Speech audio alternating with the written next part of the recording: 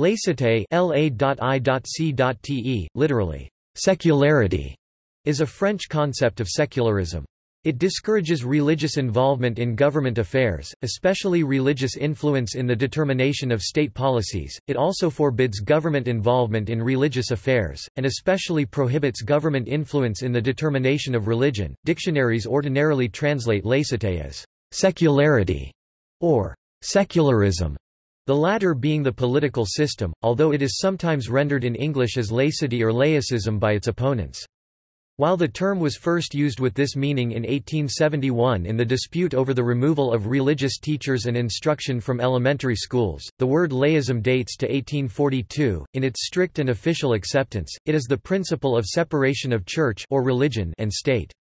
Etymologically, laïcité is a noun formed by adding the suffix ite, English ity, Latin itas, to the Latin adjective laicus, a loanword from the Greek laikos, of the people, layman. The adjective from laos, people. French secularism has a long history. For the last century, the French government policy has been based on the 1905 French law on the separation of the churches and the state. History.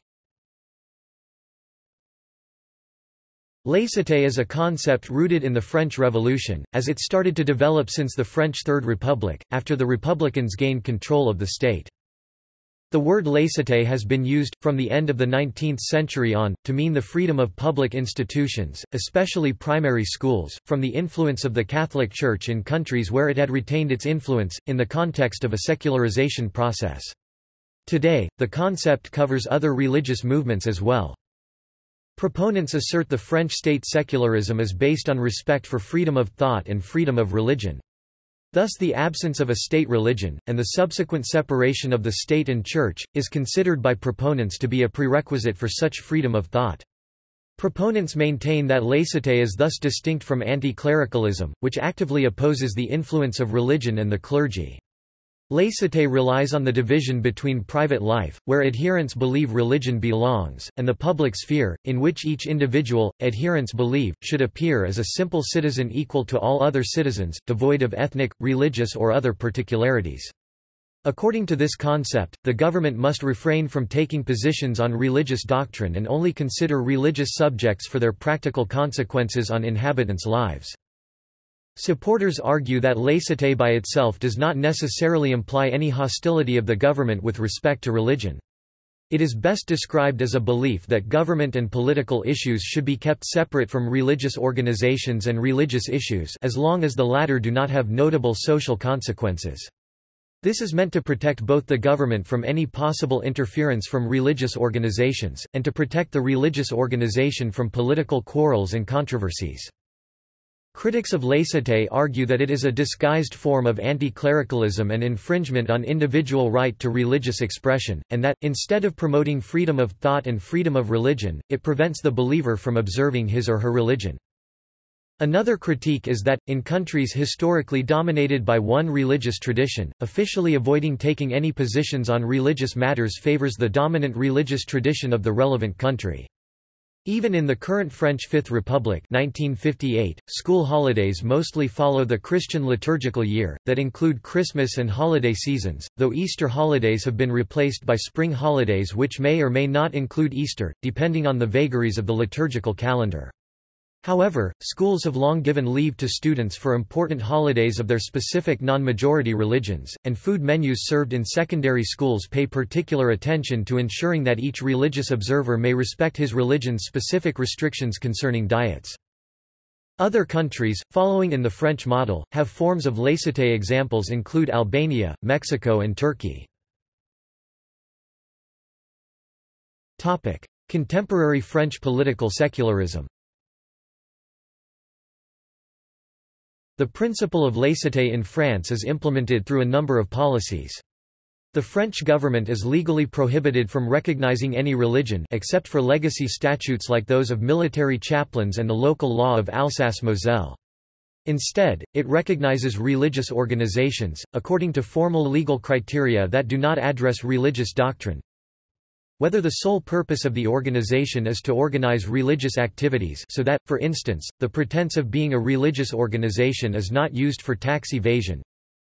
Whether the organization disrupts public order. French political leaders, though not by any means prohibited from making religious remarks, mostly refrain from it.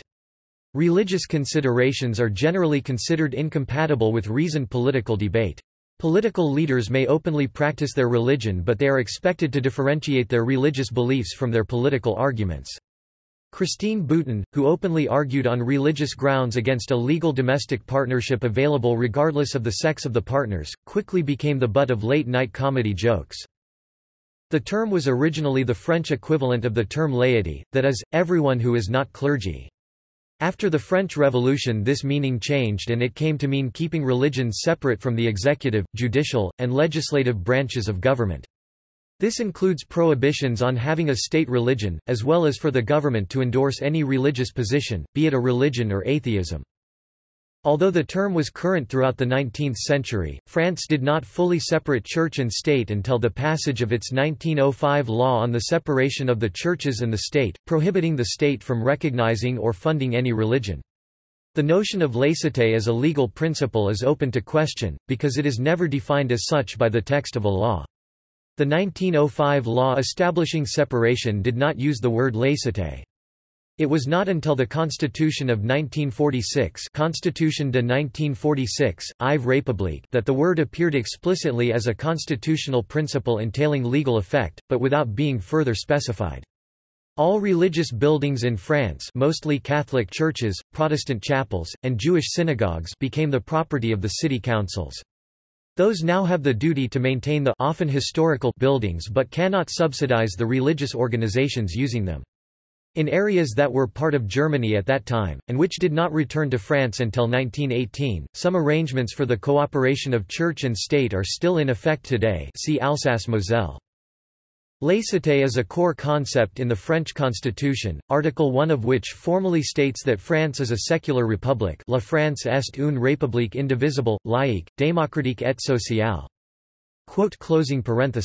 This, however, does not prevent an active role on the part of the state, President of the Republic, Ministry of Foreign Affairs, Ministry of the Interior in the appointment of Catholic diocesan bishops. See Brian-Soretti Agreement. The President of the French Republic is the only head of state in the world except the Pope, who still appoints Catholic bishops in Strasbourg and Metz. Moreover, he is an honorary canon in several cathedrals and basilicas, most notably in the Archbasilica of St. John in Laterano, the cathedral of the Pope.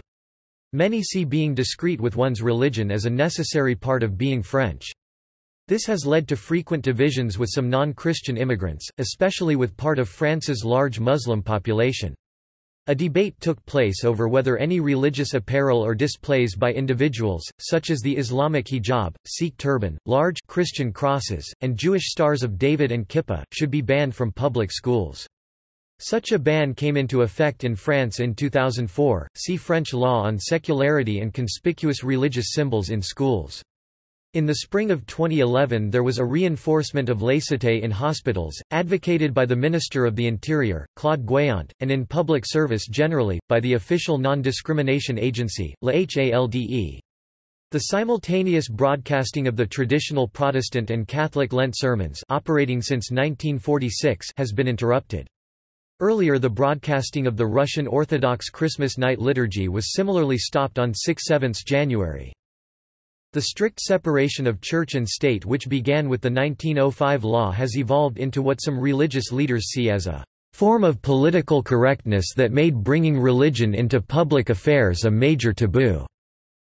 Former President Sarkozy initially criticized this approach as a negative laïcité and wanted to develop a positive laïcité that recognizes the contribution of faith to French culture, history and society, allows for faith in the public discourse and for government subsidies for faith-based groups. Sarkozy saw France's main religions as positive contributions to French society. He visited the Pope in December 2007 and publicly acknowledged France's Christian roots, while highlighting the importance of freedom of thought, arguing that faith should come back into the public sphere. In line with Sarkozy's views on the need for reform of laïcité, Pope Benedict XVI on September 12, 2008 said it was time to revisit the debate over the relationship between church and state, advocating a healthy form of laïcité. Meeting with Sarkozy, he stated, "In fact, it is fundamental, on the one hand, to insist upon the distinction between the political realm and that of religion in order to preserve both the religious freedom of citizens and the responsibility of the state toward them." He went on, "On the other hand, it is important to become more aware of the irreplaceable role of religion for the formation of consciences and the contribution which it can bring to, among other things, the creation of a basic ethical consensus within society." Sarkozy later changed footing on the place of religion in French society, by publicly declaring the burqa not welcome in France in 2009 and favouring legislation to outlaw it, following which in February 2010 a post office robbery took place by two burqa-clad robbers, ethnicity unknown, who after entering the post office removed their veils. Following March 2011 local elections, strong disagreement appeared within the governing UMP over the appropriateness of holding a debate on laïcité as desired by the President of the Republic. On 30 March a letter appeared in La Croix signed by representatives of 6 religious bodies opposing the appropriateness of such a debate. A law was passed on April 11, 2011 with strong support from political parties as well as from Sarkozy, which made it illegal to hide the face in public spaces, affecting a few thousand women in France wearing the niqab and the burqa. Scholar Olivier Roy has argued that the burkini bans and secularist policies of France provoked religious violence in France, to which Gilles Keppel responded that Britain, which has no such policies, still suffered a greater number of jihadist attacks in 2017 than France. State secularism in other countries. Belgium. In Belgium, laïcité refers to the separation between church and state, although under the Belgian constitution ministers of religion are paid with government funds. The constitution was amended in 1991 to give the same right to persons fulfilling secular functions. Public schools must now offer pupils the choice between religion and secular courses. Quebec, Canada. Public discourse in Quebec, the only predominantly French-speaking province in Canada, has been greatly influenced by the laïcité of France since the 1960s. Prior to this time, Quebec was seen as a very observant Catholic society, where Catholicism was a de facto state religion. Quebec then underwent a period of rapid secularization called the Quiet Revolution. Quebec politicians have tended to adopt a more European-style understanding of secularism than is practiced elsewhere in Canada. This came to the fore during the debate on what constitutes the reasonable accommodation of religious minorities. In the fall of 2013, the government of Quebec proposed Bill 60, the charter affirming the values of state secularism and religious neutrality and of equality between women and men, and providing a framework for accommodation requests. The bill would alter the provincial human rights law to prohibit public employees from wearing objects that overtly indicate a religious preference. The people who would be most impacted by such a law would be Muslim women wearing a hijab, Jewish men wearing a kippah, and Sikh men or women wearing a turban. Employees who do not comply with the law would be terminated from their employment. Bill 60 follows a European secularism model versus the United States model.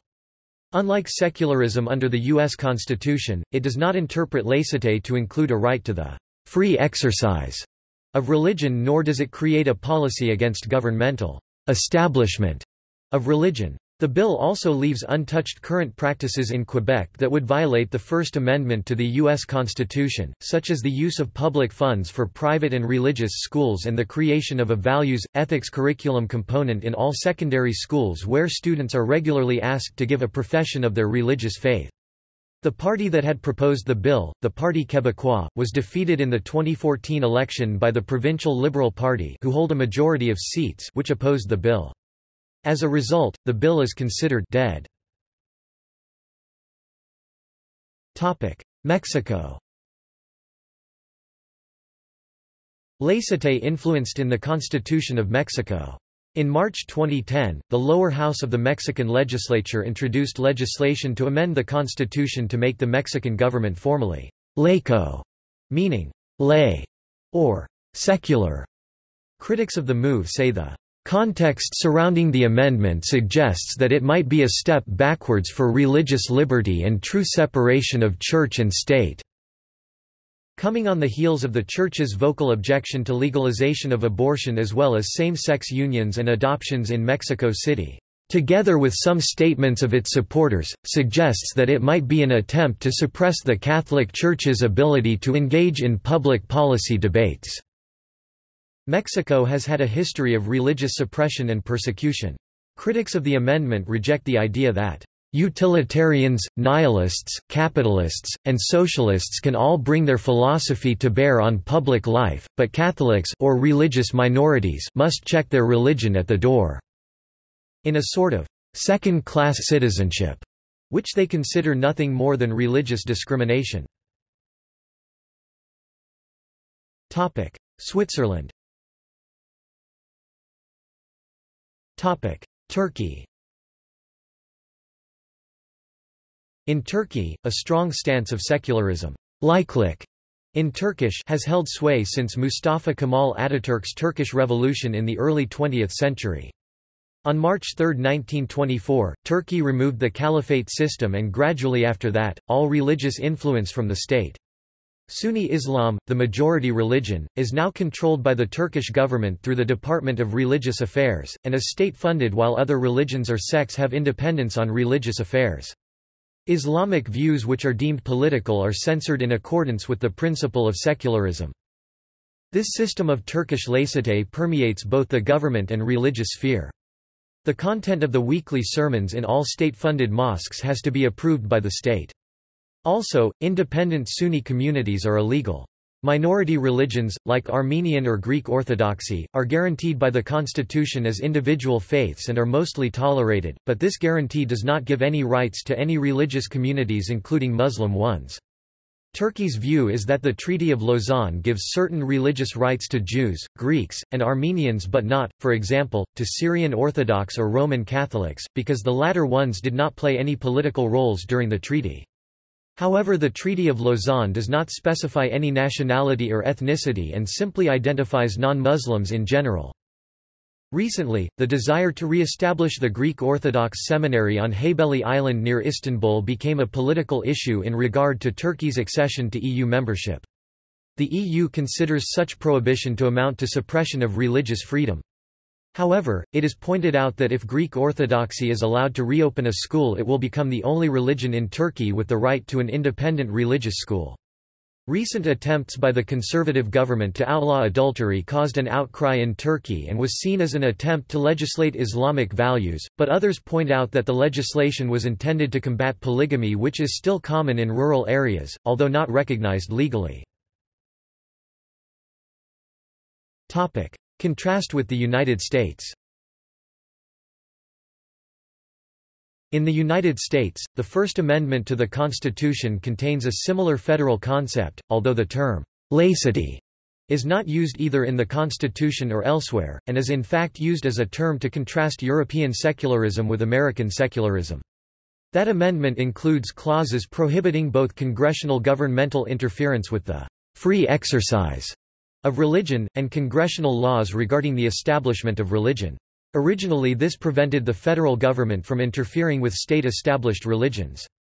But after the 14th Amendment, these clauses have been held by the courts to apply to both the federal and state governments.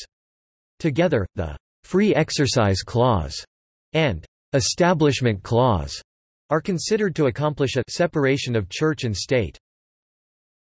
However, separation is not extended to bar religious conduct in public places or by public servants.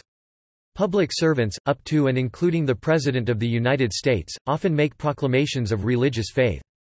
Sessions of both houses of the United States Congress and most state legislatures typically open with a prayer by a minister of some faith or other, and many if not most politicians and senior public servants in Washington, D.C. attend the annual Roman Catholic Red Mass at the Cathedral of St. Matthew the Apostle regardless of their personal religious convictions.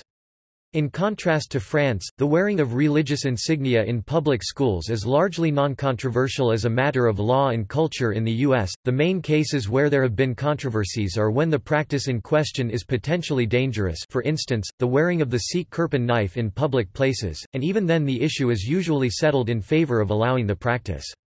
In addition, the U.S. government regards religious institutions as tax-exempt non-profits, subject to limitations on their political involvement.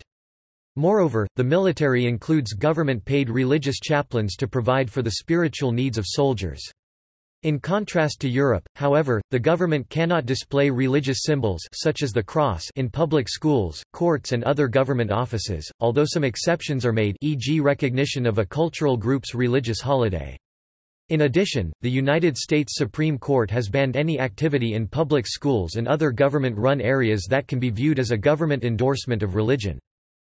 The French philosopher and Universal Declaration of Human Rights co-drafter Jacques Maritain, a devout Catholic convert and a critic of French laïcité, noted the distinction between the models found in France and in the mid-20th century United States.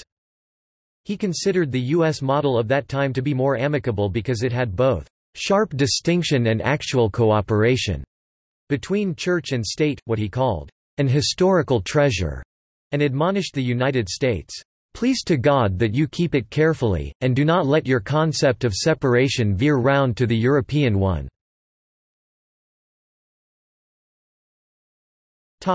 See also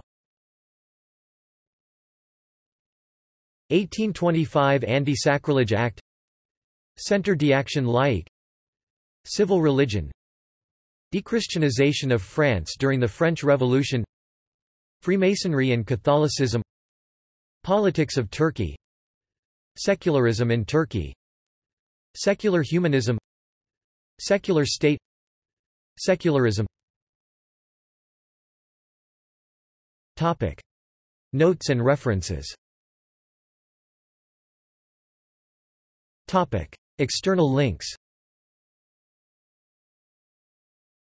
One of the architects of the law against religious symbols in schools defends the liberalism of laicite in the Harvard Law Record. The Deep Roots of French Secularism, article by Henri Astier on BBC News Online, September 1, 2004. Karakas, Cemal 2007, Turkey. Islam and Laicism between the interests of state, politics and society.